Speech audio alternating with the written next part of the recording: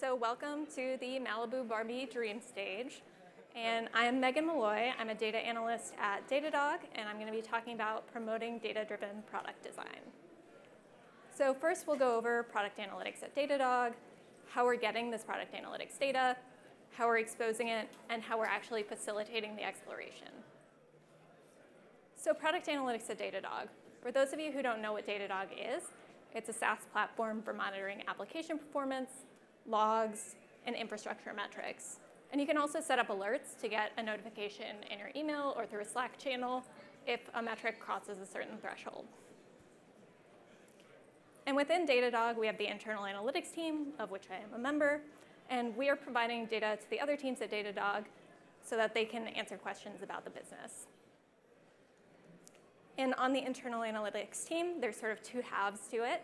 We have our data engineers who collect all that data, they clean it up for us, load it into Redshift, and then the data analysts get the fun part where they get to play with this data and actually apply it to business use cases. So what is product analytics? This is going to be all I'm talking about for the next 30 minutes, so we should have a common definition here. So we're talking about using user interaction data within the application to understand the user's behavior. So this is tracking things like clicks and page views and keyboard shortcuts, and we'll go into more detail in how we get that data later. And why do we want to use product analytics data? So first of all, we can use this to improve the app. There are a couple ways that we can do this using the product analytics data. So first, we can identify sticking points. So we can follow a user through a certain workflow in the app, and we can see, did they complete a certain step, but they didn't go on to hit that save button. So that can help us identify where are there challenges in our app and areas for improvement. And then we can also find power users. So if this is a new feature we just rolled out, maybe there's only a couple of people who have discovered it so far. So we can contact these power users and get some early feedback to make sure that that feature is as best as possible for all of the future users. And then ultimately, with our new and improved app, we'll be able to keep our customers happy. And then hopefully the goal at the end of the day is to get more money from those happy customers. And so this data would be used by our customer success managers, our product managers, our product designers, in order to make these changes to the app and get the feedback from our customers. So how are we actually collecting this data? So one thing that we considered when we were looking into product analytics data was element level tracking. So this is implementing code on every single button in the app that you would want to track. And there were a couple problems that we considered with this approach. First is it can require a lot of setup time. It might only be 1 or 2 lines of code, but if we have to put that on the hundreds of buttons throughout our app, that time can really add up. And the other thing is that it's error prone. So somebody might forget to add that code to a certain element, or they might make a strategic decision that this isn't something we care to track, and then later on down the line, if we find out that we do actually want to track that, then we've lost all of that historical data. So we'd much rather have that data up front and be able to access it later, even if it's something that right now we don't anticipate needing. So instead, we decided to track everything. So we implemented a JavaScript tracker from a third-party tool called Snowplow, and they actually have a booth in the sponsors booth here, so you can get more details from them there. So this JavaScript tracker is implemented at the root of the document, and it's able to capture all page views and all clicks automatically. So we don't have to implement any code on a new button if we create a new button. It's automatically going to be captured with the HTML that defines that button. And the one exception to this is if there's any sort of a custom event, then we do have to implement a little bit of code there. So a custom event would be like a keyboard shortcut. One that we have in our application is copying and pasting tiles on a dashboard. So you could take a chart from one dashboard, put it in another. So on that Command-C definition, where we're saying what behavior does this shortcut have, we would just add 4 lines of code in order to track that. And that is very manageable because there's only so many keys on your keyboard, only so many keyboard shortcuts people can remember. So this is not something that we have to update all the time.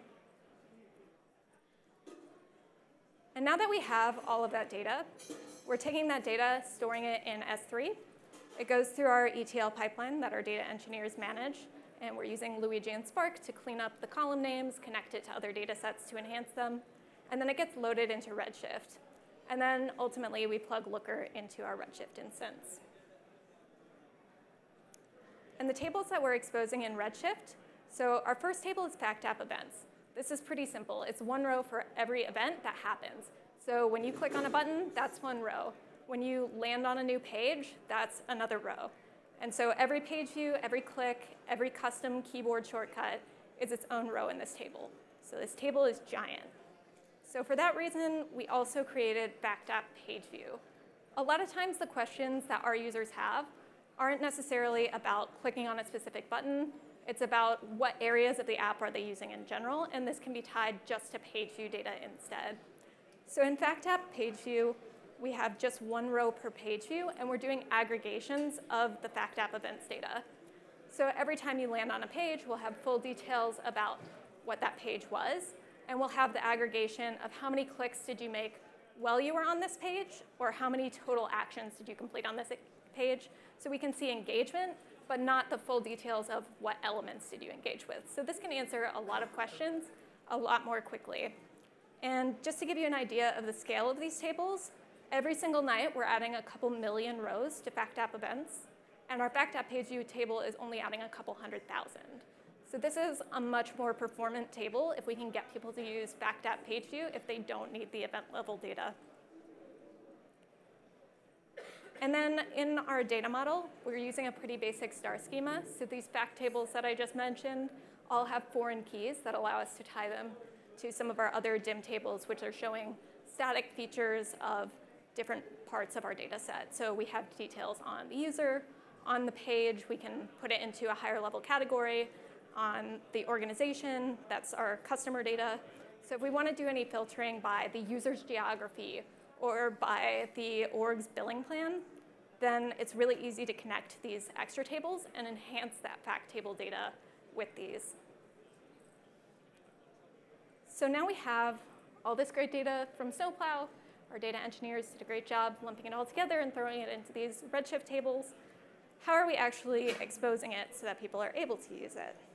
So the first thing that we're doing is those two tables I mentioned from Redshift. We're exposing them in very basic explorers, just taking the columns from those tables and exposing them as dimensions with a couple of aggregate measures. And from that, we are able to make a few dashboards and draw a few insights already. So you'll notice on this dashboard, I think some of you probably already saw this map viz. Datadog actually went public pretty recently, so they're very sensitive about showing any performance data. So in all of these screenshots that I show you from Looker, there's no axes or anything, and all of the data is anonymized. So I promise it looks a lot more useful in prod. But you can see a little bit here of what we're able to put together just with those tables that I mentioned in Redshift. So you can see usage of different product areas based on page views that are hitting those product categories. You can see total numbers of how many users are actually coming to the app, how many distinct companies does that include, and then you could have an actual map viz of the areas that those page views were coming from. So that's a lot already, but one thing we don't have is that deeper analysis that I was talking about earlier of being able to identify an entire workflow and find where people aren't completing that workflow. So the example I'll keep walking through for the remainder of our time here is our monitor creation process. So a monitor in Datadog is the alert that gets sent to your email or to your Slack channel. And to set this up, there's basically 3 steps. First, you would go to the monitor creation page. Second, you would pick a monitor type. So we have a type that would be tied to a specific metric. You could set a threshold when you want to be alerted about that metric. Or maybe you want to use a forecast monitor type, which would tell you when you are predicted to cross a metric in the near future. So there's a lot of different monitor types that you could potentially click on. And then after you pick one of those, you fill out all the details, and you hit a save button to save the monitor. So that's a 3-step workflow that we might want to analyze and find out, are there people who are picking a monitor type, and then they're not hitting save? For other companies, if it's like a retail company, maybe the workflow you would be interested in would be something like going to a product page, hitting the add to cart button, hitting the checkout button would be the 3 steps you're interested in. So anybody who has an application that people are interacting with should be able to identify some sort of multi-step workflow that they're interested in. And you could apply similar logic to that workflow. So the way that we're able to do this, using those tables that exist in Redshift, we're creating a derived table in Looker. And we're able to use the power of Looker Liquid in order to make sure that this derived table is very performant. So in this derived table, we'll go through the code, and hopefully I won't lose you there. But this derived table, the general idea is we're left joining that backed app events table to itself multiple times. The reason we decided to approach it this way is because we can avoid windowing functions and having to do everything at a row level. Now we're just adding on columns. So it's a little bit easier to interpret and to piece together. And then we're also using the Looker UI filters to reduce the subquery size by using Looker Liquid. So we can put in where clauses that reference the UI filters and reduce our subquery size. So here is a generalized view of what that would look like. So we'll have filter-only fields that help define what are the steps. So for each of these steps, maybe filter 1 is the event action, whether it's a click or a page view, and filter 2 is the page that it happened on, the page URL. So you would define what is step 1 by using those two filters. You would do the same thing for step 2, define it based on those two filters. And then ultimately, we would visualize the events count from those. So now we'll get into the code. I'll try not to spend too much time here. You can see we're selecting just a couple of things to keep it simple here. We could expand this query as needed, but I think it's better to keep it simple for demonstration purposes. So we're only selecting the user ID and the time that the event happened. And this is for defining only step 1. So now in this red box, you'll see that we're adding these condition statements to pull filters from the UI. So those filter fields that you have filtering your Explorer, we're able to reference both the values that you have as well as the comparative statements that you have. So the reason we're using this condition term is because that lets us pull, if you're using an equals statement, then it'll pull an equals. If you're using a contains, it'll transform that to a like statement. And to see this in effect, here's what somebody might put as the filters for step 1 in the Explorer. And then if we look at the SQL behind that, you can see with filter 1, it's using equals to filter text. And that's because the user put in is equal to in their comparison there. And for filter 2, we're using contains. And so that gets converted into a like statement. So this is very powerful that we're able to give the user the flexibility to use different comparative statements here. Now we're going to look at even more code. So we've defined step 1. We put that in a query, slapped a step 1 label on it. Now we're into step 2. And you can see in step 2, we're still selecting the same things. And this where clause, now we're referencing the step 2 filters instead of the step 1 filters, because this is a whole different step. And we also have this conditional logic wrapped around step 2. So this isn't as clear for a 2-step process, but if you can imagine this being a 3 or 4-step process, maybe we don't necessarily have steps 3 or 4 defined. And so we want to make sure we're not doing any unnecessary joins. So this if logic lets us say, only do this left join if somebody has actually put in the filters to define what is step 2. And if they didn't define step 2, no point in doing the extra join. So to take a look at what this looks like in a live example in an Explorer, you can type a filter in there, and you'll see that in that SQL code, it pops out this left join. Because now that step 2 is defined, it goes ahead and it meets that if condition, and it populates the left join for step 2. And when you undo it, it takes that left join away. So now that we have step 2 defined, we need to add the join logic. And so here, the logic that we're hard coding is that the Datadog user ID needs to be the same in both steps, because we want to follow one user through a workflow. And the other thing that we're hard coding is step 1 has to come before step 2, because we want this to be a one-directional workflow. And then we add this additional logic here. So we have this thing called conversion window minutes, which is a little bit of a confusing concept. The idea is that there might be a button that exists with a very similar HTML definition in a bunch of different places throughout the app. So a save button is a great example of this. You save tons of things throughout our app. You would save if you created a monitor. You would also save if you edited a monitor. So it could appear to be the same button. So what we wanted to do is make sure that this is reasonably sure that it's part of the same workflow. And the way we're doing that is by making sure it happened close in time to the other steps. But we didn't want to just hard code a certain time frame in there. because different workflows in our app can take different amounts of time.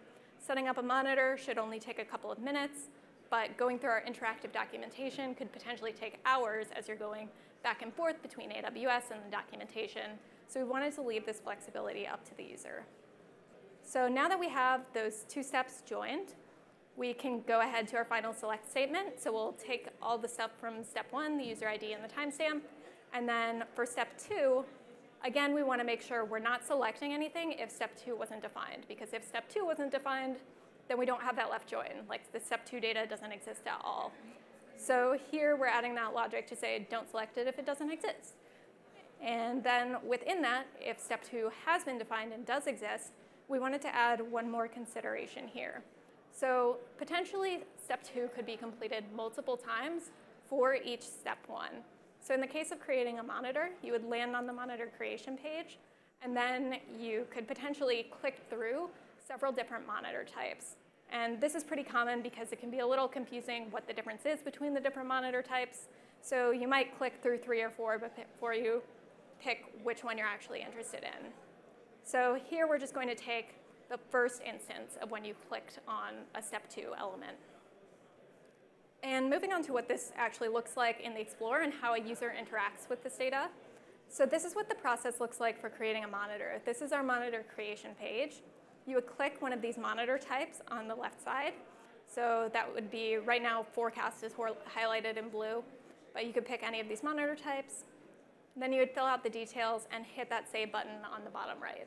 So that's what the process looks like that we're trying to recreate through this Explorer. And this is the Explorer we have. So where do we start? An easy place to start is what do we actually want to see in the end visualization. So let's pick the measures we want to expose. That would be the event count at each step in this workflow. So we have those 3 event counts selected. We can add a couple preliminary filters here as well. So the conversion window that I mentioned before, this should be a pretty quick turnaround to get a monitor set up. So we set that to less than 4. And then we also put a filter on the start week of when the workflow was initiated. And we like to keep that in a pretty recent time frame because maybe the app went a drastic overhaul in the last year or something like that. So we don't want to compare a totally different version of the app because maybe this feature was not very discoverable under a different design of the app. So we want to make sure that we're comparing recent versions of the app. And step 1 is pretty easy to define because step 1 is just a page view on a specific page. So here we can filter for the event action is a page view, and the page URL contains monitors/create because that's the base URL of our monitor creation page. But now we get to step 2. So on the left, you can see all of the dimensions that we have as filters in our Explorer. And on the right, you can see the monitor that you would be selecting in the app. And how do you piece these two things together? There's words like event label, event property, event category. Those are pretty meaningless to most people. Luckily, our friends at Snowplow created this debugger that you can add into Chrome, and you can walk through this workflow yourself and see all of the data that it's recording for each of these events. So here's the example of landing on the home page, clicking on the new monitor, and you'll see on the right that Snowplow Analytics Debugger tab loads a structured event because you clicked on a button, and it also loads a page view because you landed on that new page. And now, if we're on that new monitor creation page and you click on a monitor type, again, it registers a structured event in the Snowplow debugger. And when you expand that, you can see all of the data that it's collecting. So this is a ton of data just for one click event. And if we scroll down to the custom structured event tracking, that's where all of those weird words are. And they match exactly to what we have in Looker, so it's really easy to compare between the debugger and between Looker. And so we can see here, event action is click. That's an easy one. You probably would have gotten that without the debugger. But the thing that's really interesting here is in the event label, you can see it says JS tab metric. And that's because we clicked on a metric monitor type. So that's the place that I would focus for my filter to define what did you actually click on. One more piece of information here that you get from some troubleshooting is that JS tab metric is specifically referring to the metric monitor. If we want to look at clicks on all monitor types, just make sure you get rid of that word metric. So when we put this into our filters, you'll see that for step 2, we're using the event action as a click, that the event label contains JS tab, and then I also like to put in the page URL again just to make sure it wasn't on a totally different page. And we'll skip defining step 3. It's a similar process of back and forth between the debugger and looker. But ultimately, when you run it, you get this funnel analysis, and you can see how many times did someone complete step 1. Once they completed step 1, how many of those events went on to step 2, and how many went on the full way to hit save on that monitor. But you'll notice something very drastic here, that between step 2 and step 3, we're losing a ton of people. Why aren't people able to save these monitors? So we might want to arm our customer success managers or our product managers with some more information to help troubleshoot this. So because of our star schema, this is joined to all of our user data.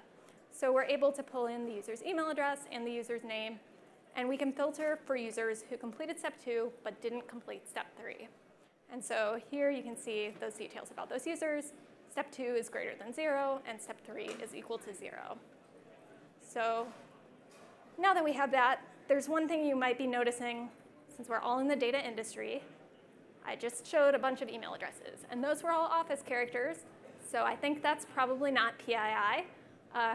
But in real life, those are actual people's email addresses, and we have a responsibility to handle those appropriately. So we want to make sure that only the right people are able to see that level of detail. So we are managing permissions at a model level to keep people from seeing sales or finance data. But for product analytics, we want it to be used throughout the entire business. We want everybody to have access to it. But PII is something that we might not want everybody to have access to, because then we have to hunt them down if we get a GDPR request, and we don't want to have to try to track down everybody at the company. So we're using user attributes for this. So we have a can see emails attribute. By default, this is set to no. We can toggle it on if somebody has proper requirements that they would really need to see this. And then we call that access grant at the model level, and ultimately call it in the view on the email dimension. And what this ends up looking like is that the user, if you have the proper permissions, then you'll be able to see email in the field selector. And you'll also be able to see email in the results. Everything looks just like it did before. But if I have the right permissions and I send it to somebody who doesn't, then they won't be able to see that field in the field selector. They won't be able to see it in the results or the visualization. And they'll see this error message. So that makes sure that only the right people are actually seeing this PII. And now that we've exposed all the data, we have it locked down so that nobody's doing anything they shouldn't, how do we actually get people to use this data and to learn about it? So we had pre-built some content like that weird anonymized dashboard that I showed you before, and just to get ideas going for different product areas. So we started with that, and we sent an announcement to the entire company to tell them product analytics is live, here's how it could be useful to you, and linking out to that pre-built content. And then we also added a link on our homepage. So we have a custom markdown homepage, so we were able to add some HTML to make it in a little yellow box so it would stand out a bit. And we added a link to another markdown page that had a full list of details about what is product analytics, and again, links to that pre-built content. We also started sending newsletters to the individual teams in our company. So our internal analytics team of 12 people serves all of the different teams in the entire company. There's a lot of different needs within those different teams.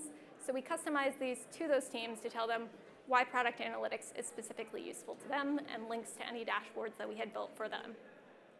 And then the last thing we did was we made an e-learning site. So this is just a Google site, and we use the Google Suite, so it was pretty easy to set up with that. And we added some videos of how to use the snowplow debugger, how to map the snowplow debugger fields to what's in Looker, and how to ultimately build a funnel analysis. So that's a great place to divert people so we don't have to keep copying and pasting answers in Slack all the time.